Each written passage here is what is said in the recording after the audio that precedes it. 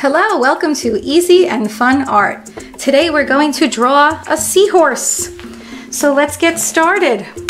All right, right in about the center of your page, you're going to make an oval, but it's going to tilt a little bit this way. It's not going to be this way, just slight tilt. I'll show you. I did a light sketch to help the video go along quickly. And I'm going to make my marks very dark, but don't make yours dark. Do yours lightly so you can erase easily. Make a circle here, not a circle, an oval here, and then again tilt an oval up here. Okay, and we're going to attach those with a line that is curved. Do you see that line there? Curved line. So we have an oval here, a fat oval here, attached with a curved line.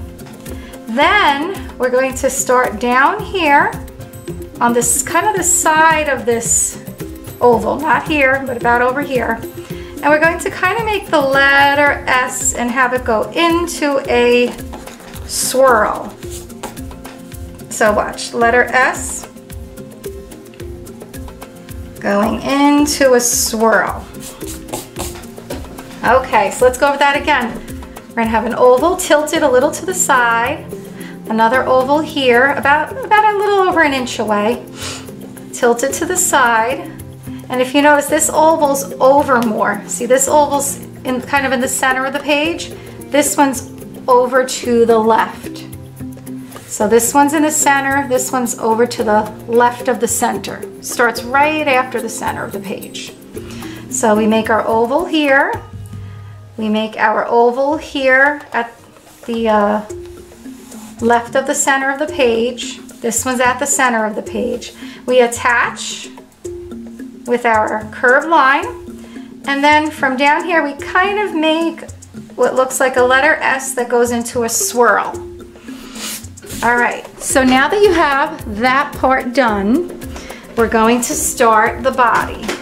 Okay, so you're going to start with the head. Up here, go around this circle and kind of make a little bit of, this is the head here, make it go a little higher than this circle.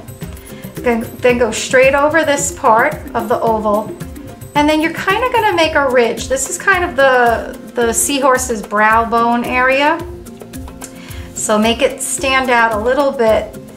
And then we're going to make his little snout area. So a line here, a line here. This one's curved in, and his little nose there. Then you're just going to go around this circle and then start here, right about, actually we'll start up top here. Start at the top of here, and we're going to make the back of the neck of the seahorse. And this just attaches from here to here, curved like that. Then we go to the bottom of the, kind of the chin, and we're going to attach from here to the chest area, okay? And then continue to follow around that oval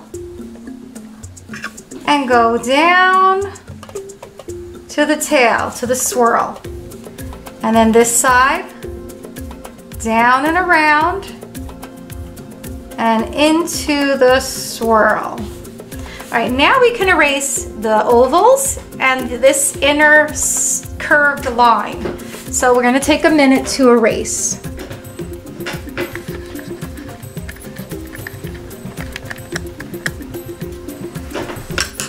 Okay.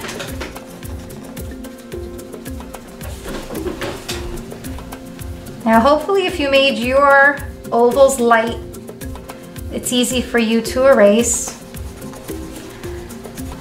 Mine were pretty dark and they're actually not that hard to erase either.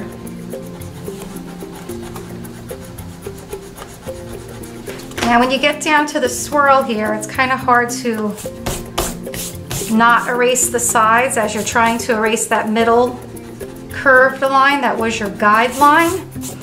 And that's okay because you'll just fill it in.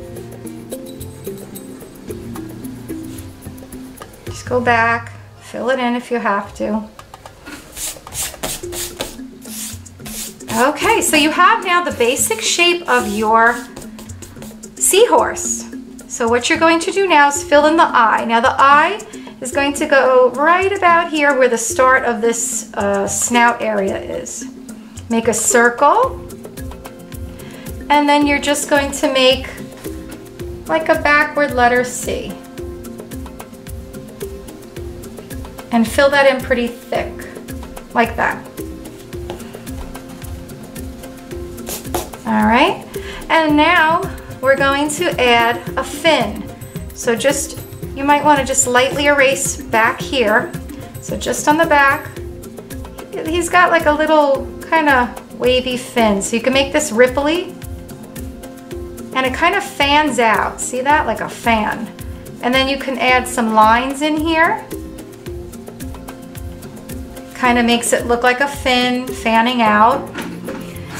And now we're going to add a little line under his chin, under the cheek here. And he has kind of like these spikes.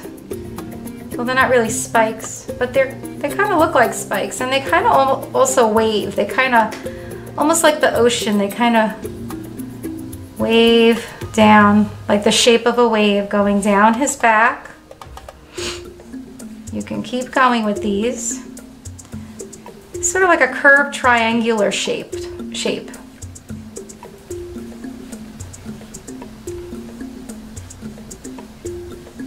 Okay.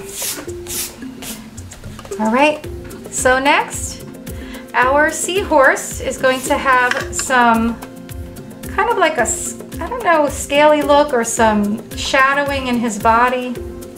So you're gonna make one line, and then up here, another line following the curve of his body. And it doesn't matter if it kind of just goes into the tail here. You don't have to worry about that. Wherever it kind of just ends in the tail is fine. Okay, so for this part, we're gonna start our shadowing. And also, he has a little bit of like a gill here, so we could kind of indicate a gill. It kind of just goes up and around like that. And you can make your little dashes again for the gill. And also for his nose, you might want to add a little shadowing at the end of the nose. And my nose looks a little too straight, so I'm going to make my nose a little bit bumped up over here. See how I kind of curved it up here? I think it looks more three-dimensional that way. All right, now we're going to really start shadowing our seahorse. So let's start. We're just going to, wherever you made the lines, we're going to shadow it in there, then here, and this is to make it look like it has all those nice markings on its body. And at this point, if you wanted to take out your colored pencils, I think this would be a good one for colored pencils or watercolor. You could even pencil this in first and then go over it with your colored pencil. That would be fine. And as you see, as you go down the tail, your markings get smaller and smaller until they disappear. And over here again, I would kind of start your next bit of shadowing, not exactly the same level as this one, because then they're just going to look like one big stripe. So you want to move it down a little bit. So your next shadow should be where this is empty, where this is not shadowed. You see what I mean? Just a little bit different. It shouldn't be exactly lined up as this side.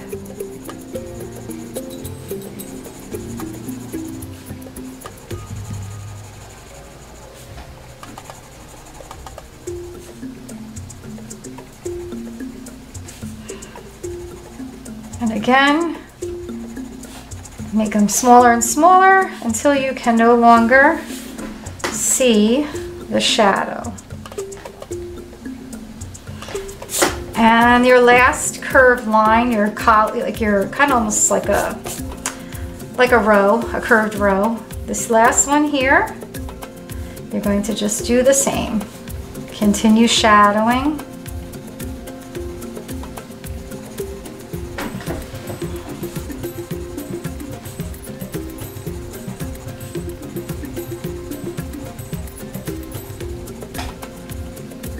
Okay. All right, so then when that's done, go back to your fin here, add a little more dashes to make it look like it's kind of shadowed and coming off of the back here, and also a little bit ripply. You want it to look a little bit feathery, so you want to go in to the tips here and shade a little bit of lines in here, like that, okay? For the face, we're going to go in now and shadow our seahorse's face. You're going to want to shadow up by the brow bone here, a little in with the where the nose is, and then this like cheek area, soften it on the bottom, shade it in, just on the bottom. You're not going to shade the whole cheek in, and a little bit of the, I don't know what it is, I guess it's a gill, I don't know. Shade a little bit above his eye, and you're going to want to make this maybe a little darker, make like a line around it. And then you can go back and shade in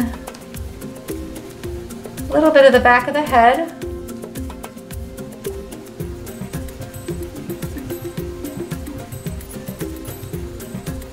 A little bit under the chin area.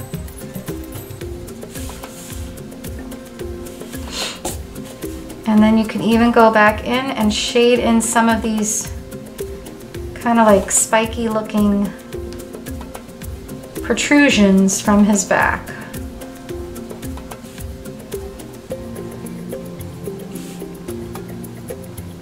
And again, if you wish to color this in with some colored pencils or watercolor, this would be a really pretty drawing to color in, to give some color to.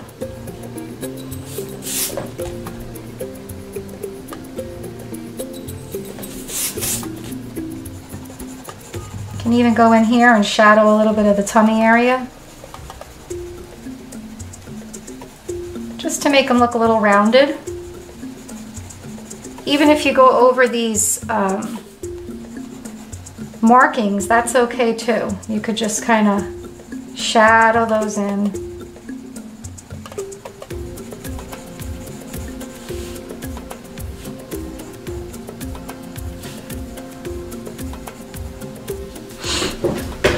All right, and I think it's done. You have a beautiful seahorse. And if you like this and it helped you, please like and subscribe to my channel. I have lots of other videos. And let me know how your seahorse turned out. And have a wonderful day. Bye.